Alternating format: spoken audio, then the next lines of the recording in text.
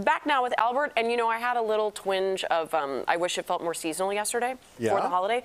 Now that we're getting ready to have the cold back, I'm good. I'm good with what we've been having here. Yeah, yesterday was the second warmest Christmas on record here in Chicago. I wondered. That makes sense. 59 degrees. That's 25 degrees above normal. We're cooler today, but get this, even with low 40s, it's still above average for this time of the year. We'll look at temperatures in a second, Marie. Let's take a look at the satellite radar. We are clouded up. There's a little bit of drizzle and sprinkles right now here in the northwestern arm of Cook County, approaching Schaumburg right now. A couple of sprinkles also in portions of Lake County. That's going to fade away within the hour. Upper 30s and low 40s on the map right now. So, yeah, cooler than the last several days, but maybe a little bit closer to seasonal conditions, especially compared to yesterday.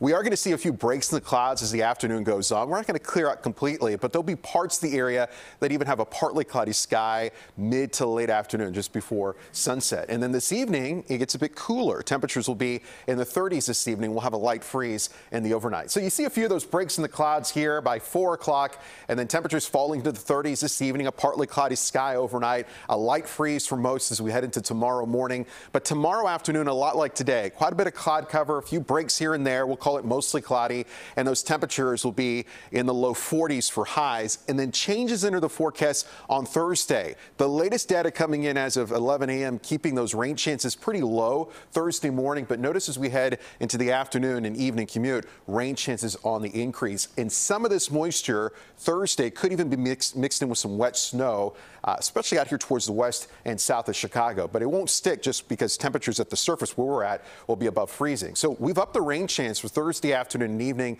to 60%. And we'll even have a few lingering areas of mainly light rain on Friday morning. Friday afternoon at this point looks dry, and so does the upcoming weekend. And put a 20% chance of some flurries maybe Monday as we head into the new year. So the extended forecast looks like this. Next several days in the low 40s. Rain chances up to 60% on Thursday. A lingering shower possible Friday morning. Saturday at 41. 37 Sunday for New Year's Eve. We'll be mid-30s kickoff for the Bears at noon on Sunday at Soldier Field. And a few flurries in 35 for the first day of 2024.